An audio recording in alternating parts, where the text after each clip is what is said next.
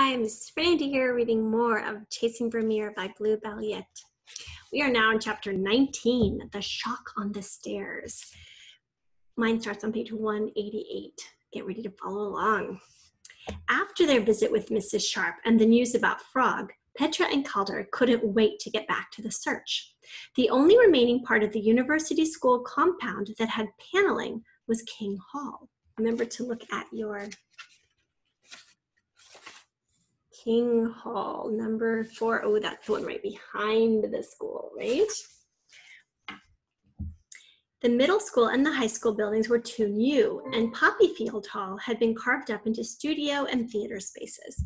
Used only for college classes and offices, King Hall was practically empty after school. Starting on the first floor, Petra and Calder worked their way upstairs. There seemed to be miles of dark wood. Leaving the lights out, they ran their hands along square panels in lecture rooms, tapping softly and looking for hidden compartments. They opened closets and cupboards, but all were empty. They leaned on grates and rattled bulletin boards. The building seemed discouragingly solid. "This place is dead compared with Delia Hall," Calder said, looking out at the bright building across the street. Completed in 1916, Delia Dell Hall boasted countless gargoyles and faces half hidden in decades of ivy. There were stone turrets, an assortment of chimneys, and casement windows. In addition to the original rooms, it had a pool, a pub, and a modern movie theater. Parties and performances were held there. The building cast a warm yellow glow on the snow, a glow that sent fingers of light into the dark classrooms of King. "So much for my U for the U school pentomino idea," Petra said, standing next to Calder at the window. "Guess she's not here. How about a quick look in Delia Dell before we go home?" "Sure. Plus, we can get M&Ms there, and I'm starving." Their voices faded into the early darkness as they headed across the street, leaving the quiet of King Hall to resettle behind them. Calder and Petra sat on a long bench on the first floor of Delia Dell, sharing blue ones and a bag of potato chips. Snow was falling, magically softening and erasing the university world beneath it. They piled jackets and hats and gloves into a damp mound beside them. On the second, I'm about to skip a page. Several college students on the other side of the room were talking about a Latin class. A man with heavy eyebrows sat reading a newspaper. A professor with a head like a pink bowling ball hurried in the direction of the pool, a towel under his arm. A woman carrying a giant ring of keys passed their bench and headed up the stairs. Calder could hear the sharp click of a door opening and the thunk of a lock sliding into place from inside.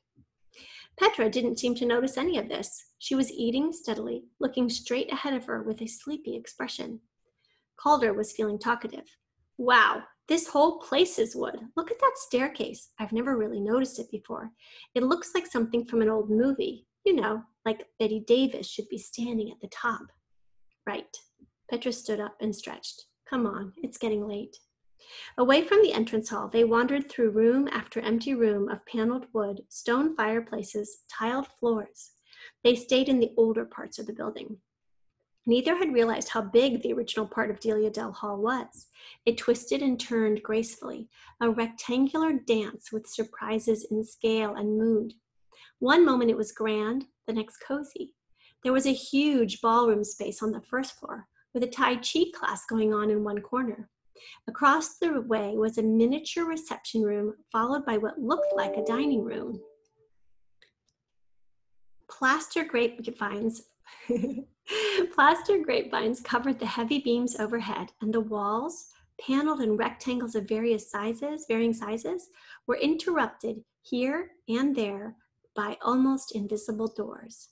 A small wooden knob and keyhole were the only indications that something might be up.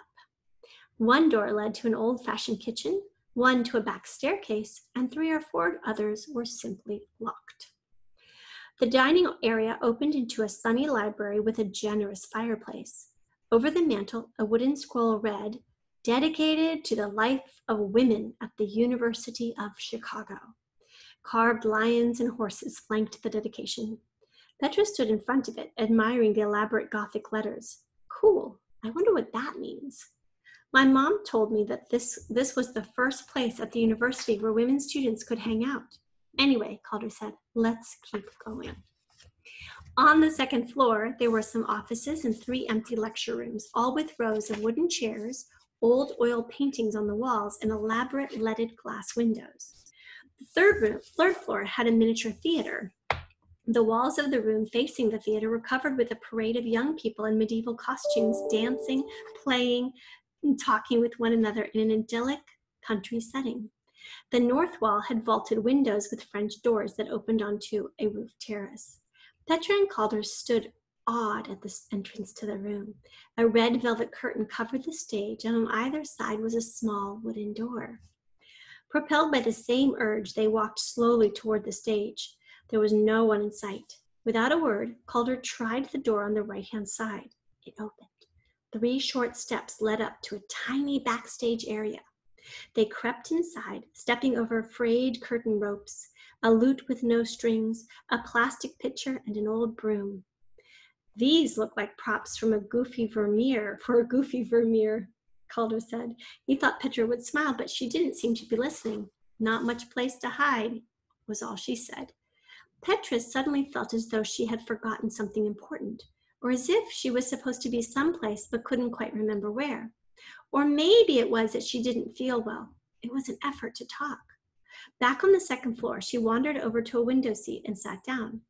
Being next to a casement window felt oddly comforting. Calder was down on all fours looking up into the fireplace. I'm just checking for hidden shelves. This building could be filled with secrets we haven't even imagined, you know? Hearing no response, he peered around at her. What's the matter? You look like you're half asleep. Calder, these windows.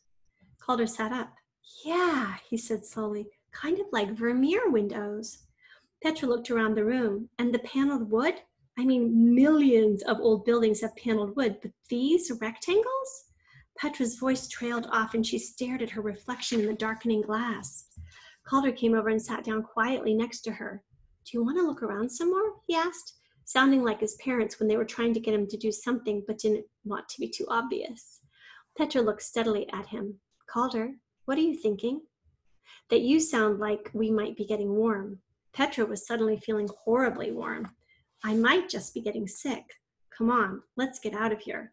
They headed back to the first floor. They passed the weasels that became brass door handles, the carved flute player overhead, the stone lions mounted high above the landing. Petra rested her hand on the railing as they walked slowly down the sweeping staircase, stopped with a jolt. Calder kept going.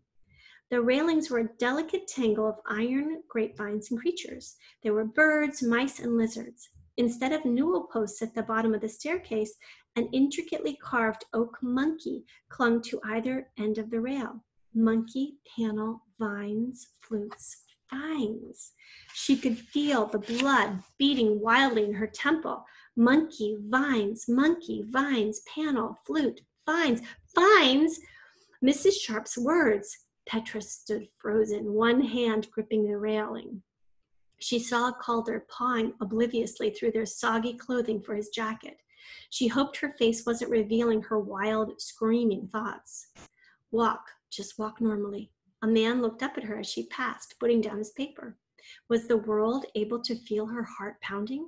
Was her thoughts on fire? She grabbed her things and burst out the door into the merciful dusk. Petra, what's up? Come on. Calder could hardly keep up with his friend as she half ran, half stumbled through the new snow. She hurried a block east on 59th Street and glanced back. Calder looked back too, suddenly frightened. Let's go home through backyards. We need to disappear, okay? Calder walked quickly next to Petra, their shoulders touching. He thought of the P for pray, or was it pray?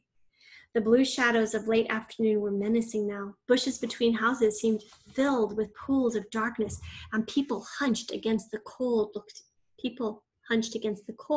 looked dangerous. When she was satisfied that they weren't being followed, Petra stopped. Calder, this is it. He looked around at the deserted alleyway and shivered. This is what?